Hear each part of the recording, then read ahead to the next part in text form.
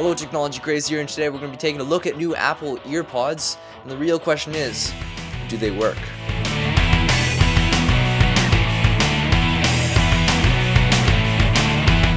Okay, so these headphones retail for $30 from the Apple Store, or you can get them free with all the new iDevices and iPods and so on. Now, leading up to these headphones, I was pretty excited. I saw the commercial and they made it look really good. Comment below if you saw the commercial and you were pretty impressed. Anyways, I was really looking forward to opening up these headphones because they were a new design, they looked really cool, they were like totally different than anything I ever saw before, and my initial I was a little bit disappointed, to tell you the truth. To be completely honest, I don't think they hit it perfectly with these headphones, and I'll tell you why. Now, don't get me wrong, they are really good headphones for free headphones, and they are better than the previous ones, so don't freak out yet. Okay, so let's start with these bad boys' designs.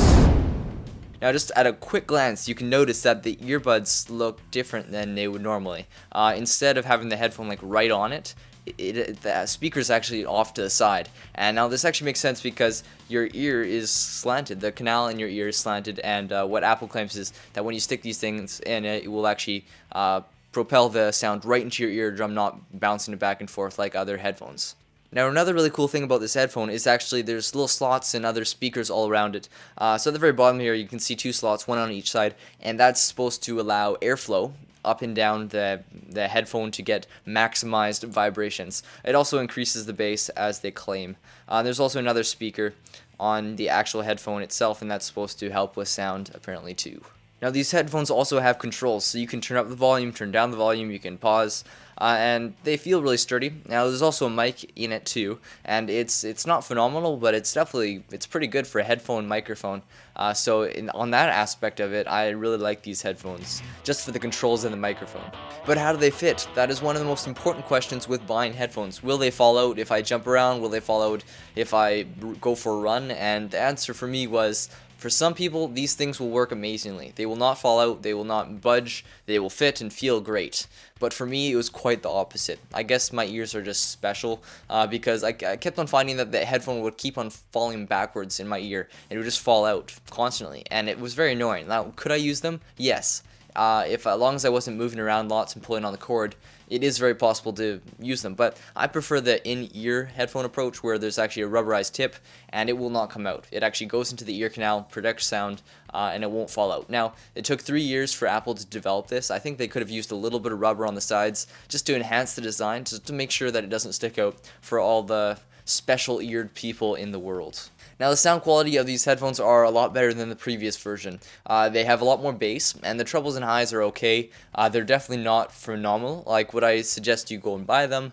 No. But getting them free with an iPod Touch or iPhone, it's definitely worth it. You'll probably get new headphones if you're really into sound, but if you're not, then these headphones will totally be fine for you. They sound decent. I could listen to my music, but I just prefer my higher-end headphones for listening to music.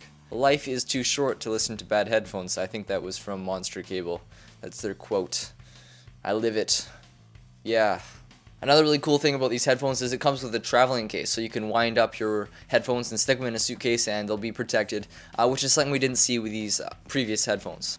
Now, overall, I wouldn't suggest someone to go to the store and actually buy them for 30 bucks, but for getting them in the Apple products, I think it's definitely an improvement. I didn't like the old Apple headphones, and these are a little bit better, so I am happy with the improvement, but I would not recommend it for all the really big music lovers out there that this will be your primary headphone. I would definitely suggest you going into the store, maybe finding some other headphones for 30 bucks, 40 bucks, or maybe you can go into the $100 in-ear headphones from Monster Cable. Those are really good.